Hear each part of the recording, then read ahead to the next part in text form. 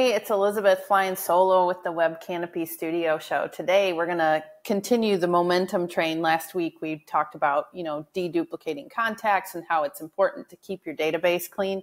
And the next step in this equation to get to launching a campaign inside of HubSpot, actually any CRM really, is to create some email templates and branding. And so for those listening on the podcast, make sure you go find our video on YouTube because I'm going to do a little screen share today, do a really, really quick crash course on some little hidden nuggets inside of HubSpot. So I'm going to share my screen, and this is a test portal, so there's all kinds of funny, weird data in it. But the first thing you want to check, especially inside of HubSpot, and a lot of other content management systems have something that is compatible, but in HubSpot, it's super duper easy. You'll want to go and create your brand kit, right? This will include favicons if you're using Content Hub. You can use different logos, URL if you want a logo on things. You can set colors, primary color, secondary, accent, additional colors. If you're using a theme, if you're using HubSpot example for your website, so Content Hub, you can set up your theme right here. And then HubSpot also has a few AI tools available as well. That's what that brand voice piece is. The next thing, and so this is really for your website, right? But then you can also use it to grab things for email, stuff like that. The other thing you'll want to not forget about inside of HubSpot is to go to the email tool under marketing and then set your footer, right? Because you need a footer inside of HubSpot, inside of marketing email. That's just marketing email good practice. So you'll want to set that footer in here. The branding I just showed you, this is the classic editor. You'll want to use the first one that I just showed. But then the next tab is personalization. So what this means is you can actually edit default values for different properties that you use inside of your email campaigns, like first name, last name, company name, things like that. You can come in and set, these are the global values. You can still overwrite them on an individual basis. But if you have things that you want to use all of the time, like for example, some people instead of first name, like first name is unknown on a contact record, for example, you could do something like friend, right? As long as it's brand appropriate, you could do something like that for the default value instead of it showing up as a blank space. The next thing you'll want to do is go to marketing and then email. So inside of HubSpot, you've got a lot of different options to create an email. You can create from scratch. You can create from a template. Most of the time, you'll do a regular email. Automated is for any email that you want to use via a workflow. And don't worry if you create a regular email and you're like, oh, dang it, I need it to be in a workflow. Not a big deal. HubSpot lets you change it to an automated one. But in here, you can do things like manage your saved templates. You can even create a new template inside of HubSpot. If you want to edit a template, right, you want to select this and then hit edit. And what this will do, so this won't apply if you edit a template that's existing. The changes won't apply to any email that you already have in your HubSpot portal that used this template. So this will be, future forward. So if you wanted to do things like change where the button was or something like that, you can do that. And in HubSpot, just like on Pages, you can actually drag the email and, rearrange things as needed. And then if you look right here, you can see that there's sections inside of the email. If there's a layout that you like, as long as the components are inside of a section, you can actually save sections for emails, which is really awesome. A common use case that I have very frequently for this is like text that's got some complicated formatting, something like an event or, a webinar, something like where it's all bulleted. And everybody knows Outlook, messes up your text formatting. So sometimes it's just easier if you work out the kinks on one thing, save the section.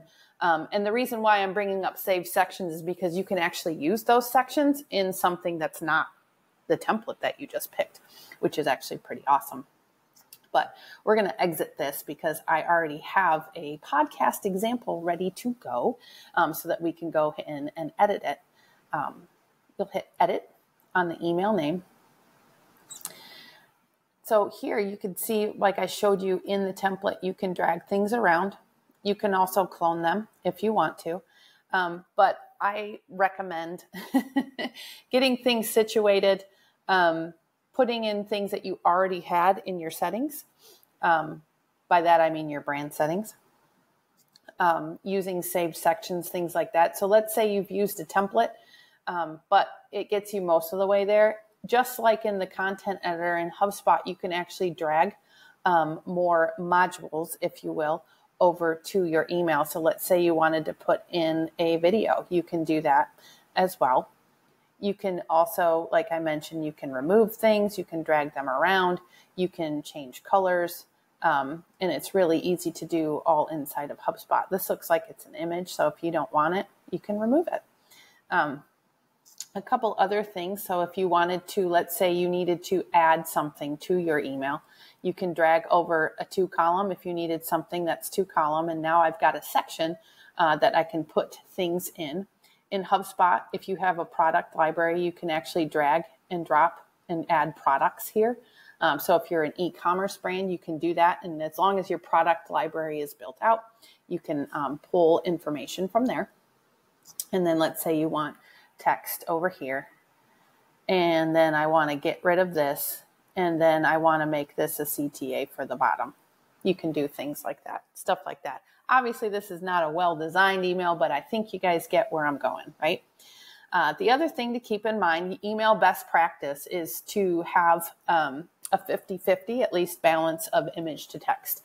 And you'll also want to make sure that your images all have alt text. That's just good practice, guys. Be ADA compliant, please, please, please.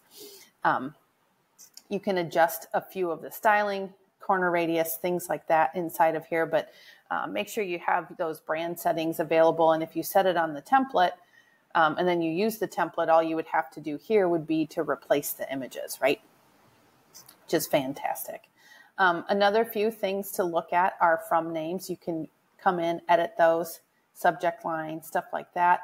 The last thing you'll want to check before sending an email is recipients. So this one, don't send to unengaged contacts, is just email best practice. That's going to help your email health.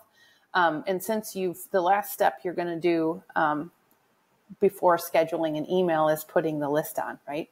So you'll want to make sure you have your list built. If you don't, that's okay. You can actually import a list in HubSpot, or you can create a new list, but you'll want to select a list of recipients.